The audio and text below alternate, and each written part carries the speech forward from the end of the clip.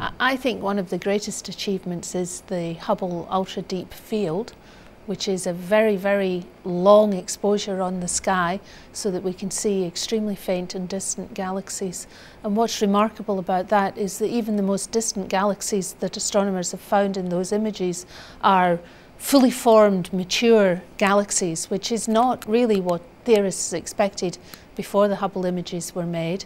And it certainly means that we need JWST now to look even further back in time if we want to try and catch galaxies at a much earlier phase of their development when they were first forming.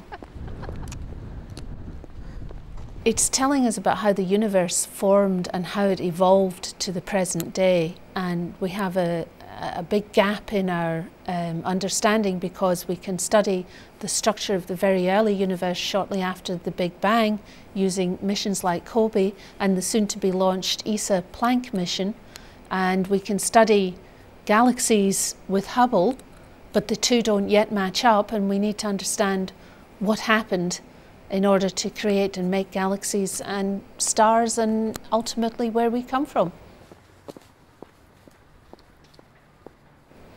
The main ways it's different is that it's bigger. It's a 6.5 meter diameter mirror. The whole telescope is cooled to just 40 degrees above absolute zero. And in the case of the mid-infrared instrument MIRI, we're only 7 degrees above absolute zero, which is when all the atoms stop vibrating. So it's very cold indeed. It needs to be so cold because infrared radiation is heat radiation.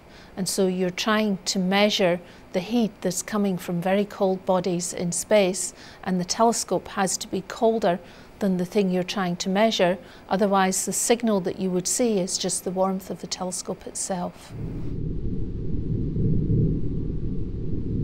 The important things that MIRI can do are that it takes images, so this will enable JWST to take the very deep images of distant galaxies and also to look for debris disks and planets near stars. But when JWST and MIRI are doing this, we use a special technique called a coronagraph, which is a little black spot that we can center over the star.